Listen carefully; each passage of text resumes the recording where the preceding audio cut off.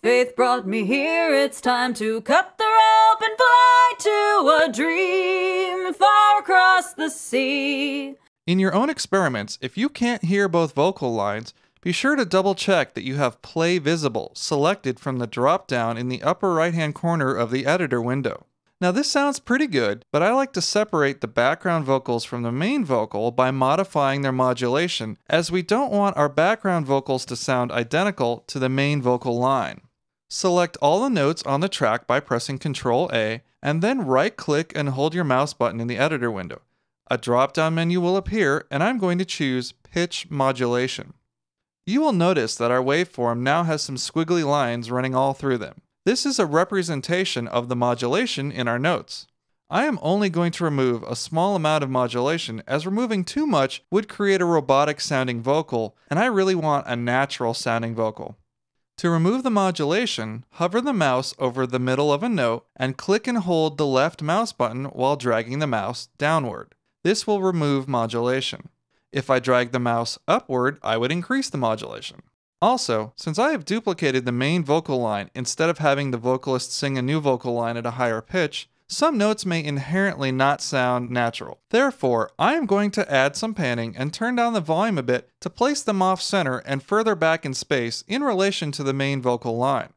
Open up the mixer window by selecting Mixer from the window menu or by pressing Ctrl-Shift-M.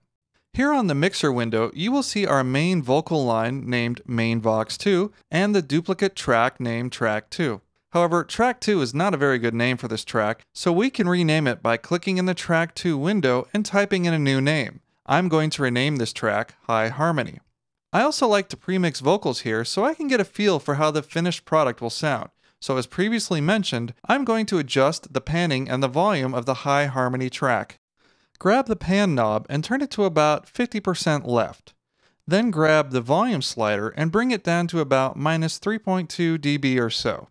If we listen now, you can hear the high harmony has been panned left and is lower in volume than the main vocal line. Here it's time to cut the rope and fly to a dream far across the Now sea. I'm ready to create the mid harmony. However, I need to verify that I have the select tool selected and not the modulation tool, which I can switch back to either by holding the right mouse button and selecting the select arrow tool from the pop-up menu, or by choosing the select arrow from the upper left-hand corner of the editor window.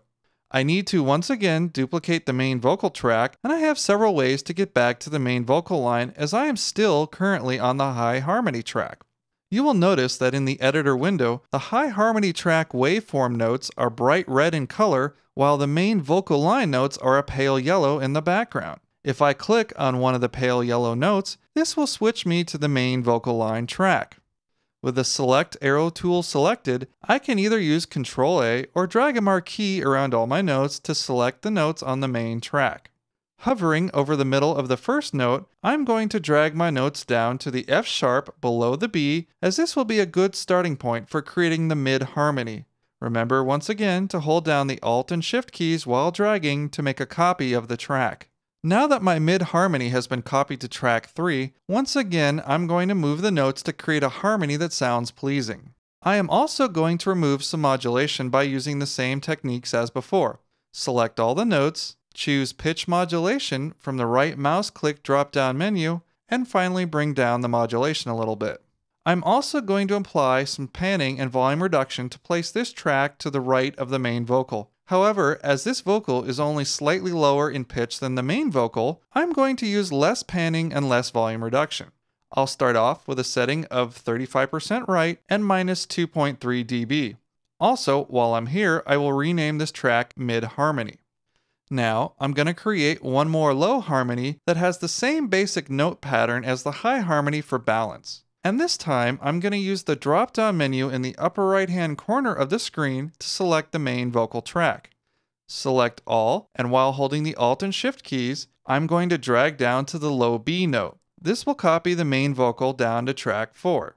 Since I'm creating this low harmony line from a vocal that was sung at least an octave higher, I really need to be careful about making it not sound too robotic or too unnatural. So using the aforementioned techniques, and since I already have the notes selected, now is a good time to adjust the pitch modulation. However, in this instance, I actually want the vocal line to be pretty flat, as this is just going to be a supporting harmony just to add some extra thickness to the overall sound, so I'm going to take the pitch modulation way down.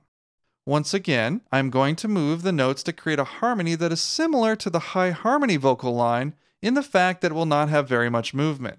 Then I will follow up by panning this track 50% right and dropping the volume to minus 3.2 dB or so.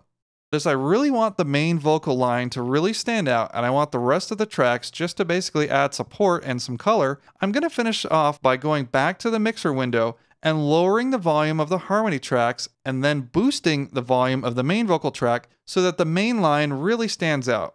Now let's listen to the finished piece.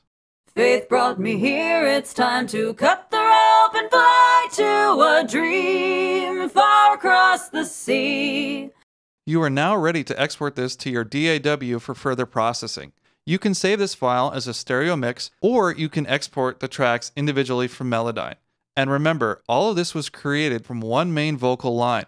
The vocalist was never required to come in and sing multiple harmonies. From me, this night.